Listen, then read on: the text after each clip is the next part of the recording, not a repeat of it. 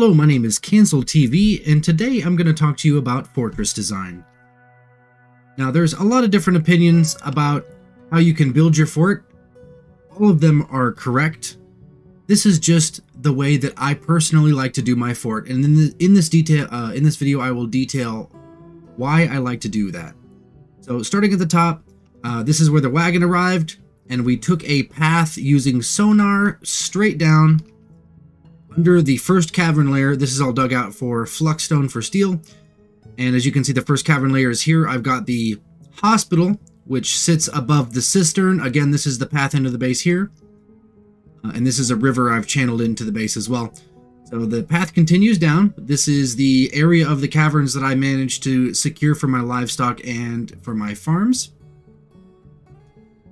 This is the barracks and the first cavern layer entrance here with a large atom smasher and a cage hallway. And then down here is the cistern. Now, as you can see, I have pulled the underground lake here. I've also pulled in a river through here. And I've got two channels to the edge of the map here and here, which go through here. Now, this feeds the cistern. I can't have all the channels open at one time or it will flood the internal lake if I have the river draining down into the lake. So can't have everything all at once. We have a controlled flow river right here, which empties down into the tavern for two waterfalls.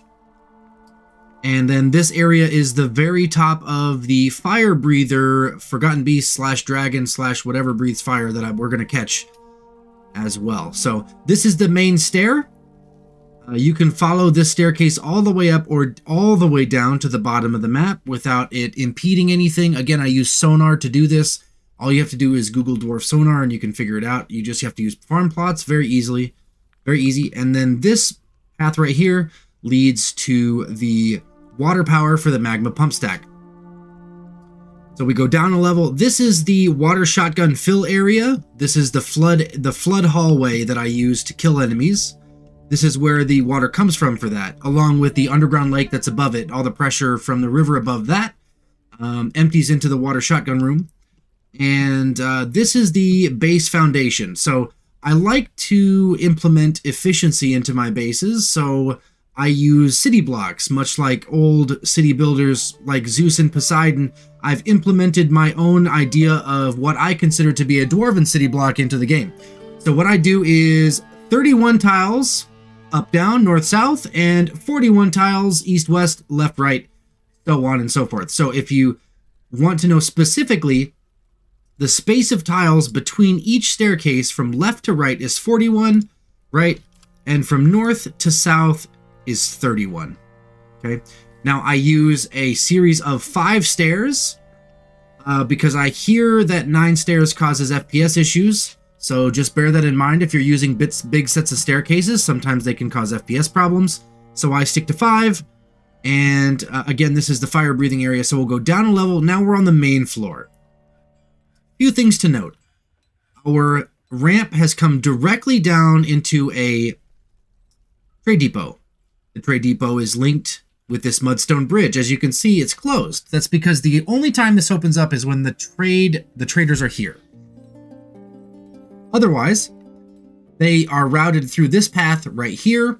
And if it's a large monster that needs to be trapped with a webbed cage trap, then we raise this lever, or we raise this bridge and drop these 2 bridges here. Now, this is our web-slinging forgotten friend, Fri-Tues.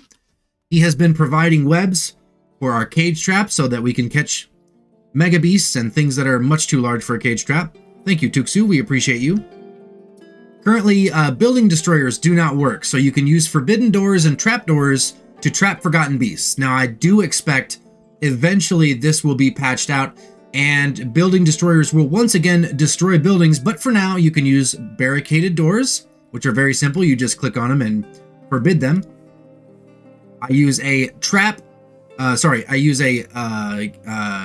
drawbridge raised to prevent him from slinging webs when enemies are coming through or when my dwarves are coming through, and we leave it down when we need him to prime the traps for webs. And this is the central entryway right here. The entryway is linked to this large Atom Smasher here, which is called the Corner Smasher.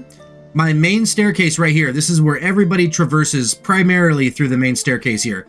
I've decided to use the staircase as my actual lever room, which is actually quite good because up or down several Z levels, within 100 tiles, there are lots and lots of dwarves because of the way that I build my base. The Corner Smasher takes care of most sieges of undead, goblins, humans, and elves. And we also have a fancy flood room right here, which we pull a lever and this drawbridge raises, this drawbridge raises, this drawbridge retracts, and this drawbridge drops. And then up here, all this water rushes down into the hallway and then forces anything in this area to either die of drowning or be pushed down this gigantic pit, which empties out into our tree farm area, and we'll come to that later. But for now, the main entrance then goes through this fire breather area. As you can see, we don't have a fire breather yet, but we're going to get one eventually. And he will be right there. He will we'll lower the drawbridge when we want him to fight, and we'll leave it raised when we want him to be docile. And then right in the entryway of the base here is our first barracks, filled with legendary dwarves, of course. Now on the main level, I've included a tavern, some guild halls, wood storage, and a manager area right on the main floor with our livestock right here. This is a barren area over here. And I don't know what this is going to be. I was actually looking for lignite and bituminous coal here, and I just kind of dug it out.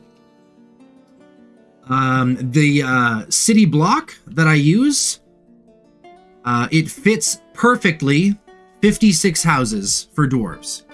So the reason that I use this city block specifically is because I can fit 56 houses within the boundaries of the block, including 4 tombs. So 4 tombs, 56 houses.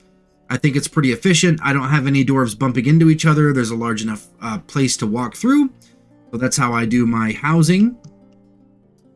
And I make sure every dwarf gets a bed, a chest, and a coffer. Sorry, a chest and a wardrobe or cabinet.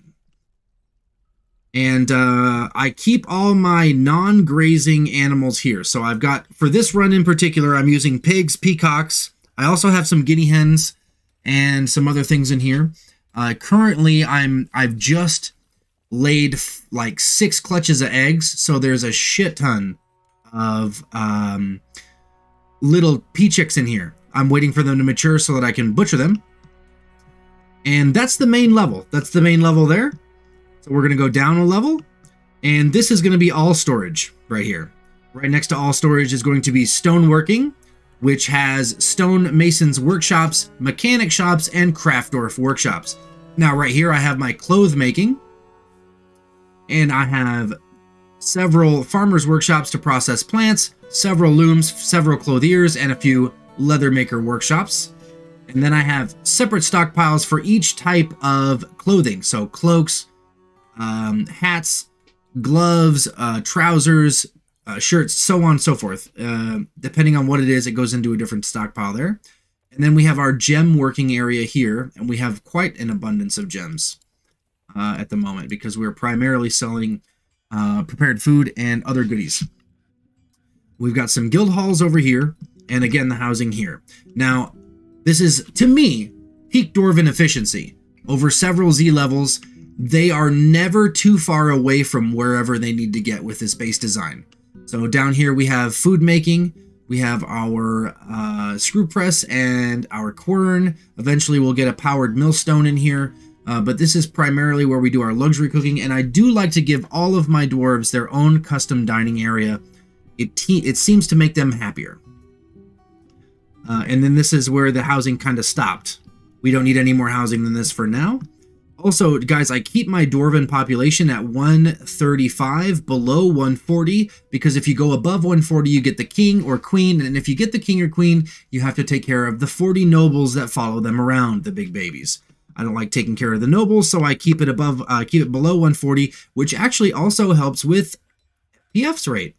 So if you don't want a fort to die to FPS death, keeping fewer dwarves is a good idea, because dwarves doing relation checks and being in wide open areas doing checks is one of the leading causes of FPS lag in Dwarf Fortress right now. as per the forums. So just keep that in mind. If you're building big open areas with lots of dwarves, you're going to see a lot of lag. Coming down, we have the third level down, which we have some more guild halls, and this is the beginning of the metalworking storage on this floor. So we continue down one more floor, and we see that we have metalworking. This is the metalworkers workshop and the storage along with this floor here for the metalworkers workshop. Eventually this will be dug out, and this is the power for the magma pump stack that provides heat to the metalworkers workshop. Now we also have magma glass furnaces and magma kilns in here, and we're doing a lot of work with porcelain as we have an abundance of kaolinite, and porcelain is very valuable. So we go down a level and we can see the inner workings of the base. Now this is not the main level. There will be no guild halls, no houses, no workshops, nothing below this point. This is now dig area. So what we've done here is I've got an area dug out. If we need to do anything on this level, we can. And I've kind of got the bare bones for what the base design looks like on this level, but I probably won't do much. And so you can see that what I've begun to do is dig out large swaths of earth so that I can get access to metalworking stuff and bituminous coal and lignite and all the things that you need. And my dwarves are working away nice and happy up here. So we go down a level and you see this big opening. Now this is the tree farm. We'll come to that. But again, the central stair here is right here. It continues down. And also I didn't mention this, but the magma pump stack is here with magma pump safe materials. For this particular stack, I did all iron, iron blocks, iron enormous pipes, and enormous iron screws to build that. And it was, I believe, 27 levels deep, which is pretty good considering the last one I did was 70. So we move down a level, and again, the central stair and the pump stack are right here. They will go all the way down. I didn't mention this, but the power on the river power, rather, that provides the magma pump stack with its functionality, I can actually divert that by levers to drain down into this tree farm right here. Now this tree farm I planted exactly 1 year ago, so we're getting ready to see our first trees grow. I'm very excited about it. It's 5 tiles deep. I don't know if it's 5 tiles is ideal. This is the first tree farm I've done, but I am excited at the prospect of being able to farm trees without sending my dwarves into dangerous areas. Dangerous areas, i.e. the surface or any cavern layer. As you can see, we have massive stone piles here where we had to move all the stones out of this area so that we could get proper saplings to grow. And so we've got this huge stockpile here that actually has forbidden everything. So I don't want this to be here. I hope that they take from this and eventually empty it out.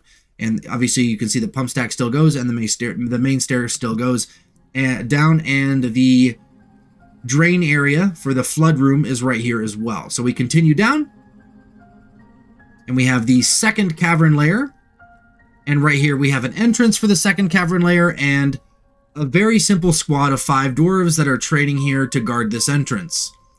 We also, continuing to move down, we have a pit area. Now this is the area where I do advanced taming. As you can see, I've got some stray Rutherers and they're completely tame. So I got 4 adult Rutherers that were completely wild. I trained them, I bred them, and when the babies came out, I trained them again, and that made them wild. Sorry, that made them tame. And then I killed the parents that were wild, and now I have a line of completely tame Rutherers, which is great because these guys, when they're adults, are upwards of 3 tons. I also have some Paragon Falcons, which I thought would be super cool to breed, and there actually is a clutch of eggs here that we're working on diligently. So this is the pit area that empties into the 3rd layer of the caverns. As you can see, we've been stripping some amphibian men that have been coming in the 1st layer and throwing them down. And you can see here that the 3rd layer cavern squad is right here with a line of cage traps to stop anything from getting in. They're the main line of defense for this layer. I've also created iron floors, though I will upgrade them to silver or lead at some point, because the heavier the floor, the more damage the fall does. And then we continue down. This is the breach point for the magma pump stack. And as you can see here, I used the diagonal upward cheese exploit where you can have a dwarf dig through a drawbridge that you've built on the floor above. He will come stand. If there's no path into this area, the dwarf will come down to the floor below, dig diagonally upward, even though there's a drawbridge in the way. So there's actually a hole right here and an iron drawbridge, and I was able to breach this without losing a single dwarf. It's 100% safe magma breach. Very useful information. So as we continue down, we're coming to the bottom now, and this is going to be where we end up breaching the circus. So right here, we had to dig into the side walls so that we could make this magma abundant and infinite. And then right here, this is the floor that we're going to build large hallways and spike traps so that when we fight the demons of hell, aka the circus, we will be in a good position. So that will be the next phase of this base. But for now, this is Relic Boot from start to finish. If you guys have any questions, please ask in the comments. I am pleased to show you this as it is a feat of architecture that I'm very pleased with. So yeah, if you want to catch me live, I stream 60 hours a week. Yes, that's right, 60 hours a week on Twitch at twitch.com/CancelTV. That's Cancel TV, but you capitalize the I so it looks like a lowercase L, and it's a little cheat that I do. So CancelTV, catch me live, man. Thank you guys so much for tuning in. Thank you for hanging out. Thank you for watching.